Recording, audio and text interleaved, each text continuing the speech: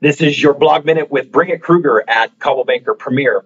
And today I wanted to discuss with you the importance of creating your own personal mission statement. I've been a certified facilitator for the Franklin Covey organization the past decade, and I'm currently facilitating the 7 Habits of Highly Effective People, the #1 national bestseller, workshop to about 20 of our agents, leaders, and support staff. And we recently completed habit number 2, which is to begin with the end in mind. And the participants go through a series of exercises to help them ultimately draft their initial mission statement.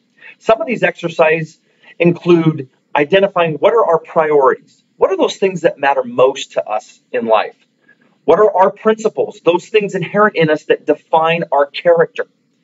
What are the talents that we possess? Those strengths, gifts, and abilities that are unique to us and really are the things that we're passionate about in life. And what are the key roles, both personally and professionally, those key areas that we live every single day? And then what are the responsibilities that we have and the key contributions that we want to make in each of those roles that I just mentioned? I can tell you that going through this process of creating your personal mission statement is life-changing. It will help you define your real why, your purpose in life, and ultimately, what is the legacy that you want to leave? I hope this challenged you to think at a different level and hopefully go out and create your own personal mission statement. If you have questions, feel free to get in touch with me. Have a great day.